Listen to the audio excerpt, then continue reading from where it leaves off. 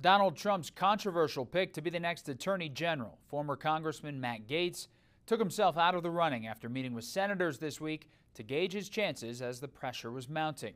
Gaetz posted his decision on X, saying, "While the momentum was strong, it is clear that my confirmation was unfairly becoming a distraction to the critical work of the Trump-Vance transition."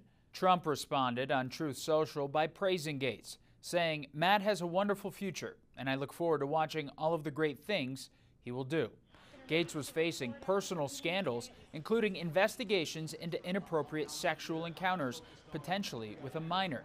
Gaetz had denied the allegations and never faced charges, but being named by Trump put increased scrutiny on a still unreleased House Ethics Committee report looking into the allegations. Matt Gaetz was never qualified to hold this position, but that was actually kind of the point.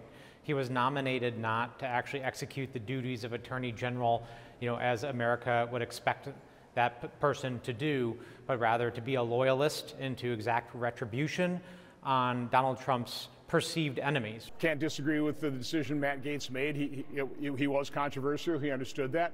I actually appreciate the fact that he withdrew so that President Trump can put somebody else in place, maybe less controversial. But let's face it, this is going to be a pitched battle. I've been a target of the corruption within the FBI, so I know exactly why President Trump wants to have somebody who's incredibly loyal. The attorney for the alleged victims at the center of the Gaetz scandals said, "My clients are relieved to have this chapter behind them and eager to move forward with their lives. We're hopeful this brings final closure for all parties involved." Reporting in Washington, I'm Matt Gelka.